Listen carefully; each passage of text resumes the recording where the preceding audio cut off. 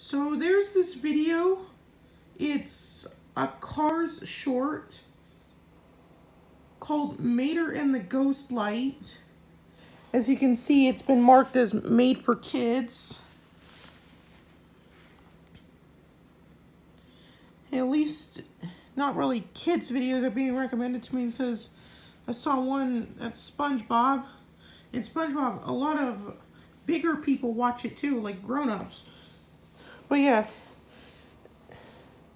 Now this video shouldn't be marked as made for kids. Here's evidence. It sure is a nice night. I sure hope Mater isn't waiting around anywhere to scare me, because I'll freak out.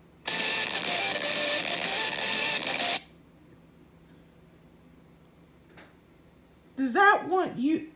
Hold on, I've lost my English. Does YouTube want... Sorry, I'm about to laugh. I'm about to laugh because of the video I was watching. But yeah, does YouTube want kids to be traumatized for life? Like, this law isn't to protect kids. It's to traumatize kids and to make it harder for content creators. It's the parents' responsibility, not us. See you in the next video. Peace out.